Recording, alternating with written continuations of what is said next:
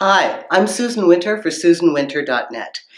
Now, we all know about the yes box and the no box. Those are the two main categories that we put people into automatically, almost unconsciously when we first meet them. And they mean, yes, I'd definitely have sex with this person, or no, no way I'd have sex with this person. So we all do this. It's human nature. Doesn't matter. It's an automatic thing that we are excited or we're not. And we know that it's a possibility or not. Then there's another box, and I want to talk to you about the maybe box, because I don't hear people talking about this very much, and I know that it's going on. I'm seeing it happen to some of my friends, and as a matter of fact, I've put people in the maybe box, and I'm pretty sure I've been in people's maybe box. So the maybe box is not, it's not being friend-zoned.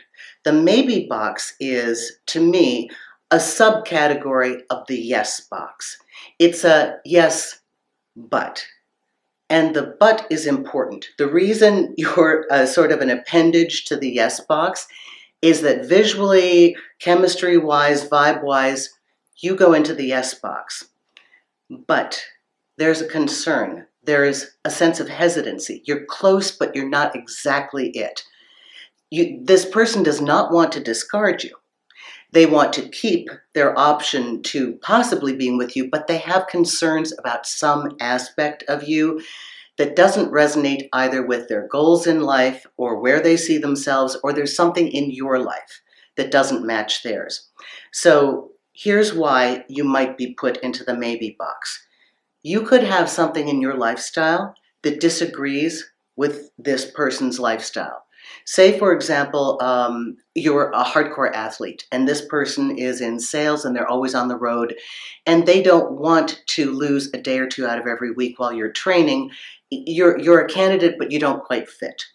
It could even be far more shallow than that. It could be that the person that finds you agreeable wants a certain level of social status or money that you don't have. And for that reason, you're close, but you don't quite cut it. This happened to a guy friend of mine who certainly checked himself into the yes box of this female's, I would sleep with him. But as a divorcee of a hedge fund dude, she had a social standing that she needed to comply with so that her friends would not think that she had lost her status along with being divorced for the younger version of herself. So no matter how good looking and charming my friend was, he was kept in an orbit around this woman, but never got into the yes box because no, he didn't have a hedge fund. So here's what it feels like when you're in the maybe box. There's contact. They'll call you. They'll text you. There's no downtime. There's no game playing like with hot and cold. You're not getting that where they're measuring their response. They're very comfortable with you. You know they like you. You know they're attracted to you. However, there's not enough incentive for them to ever make a concrete forward movement. But they can keep you in their orbit for weeks, months, or years if you allow it. Much like the hot and cold player, they give you just enough air to breathe, but not enough to survive. It's the kind of thing where they flirt with you. There's a lot of flirtation. They flirt with you, they'll go out on a date with you, you might even make out, have a little bit of some kind of minimal sexual encounter. But it's never full out, it's never full on, and it's never sustained. So the maybe box, it also differs from being a back burner because that's actually a relationship that's happening, but the person's just letting it simmer. The maybe box is a disqualifier. And I'm sorry about that, but if you're in one, you have to understand it's that person's goals don't match yours.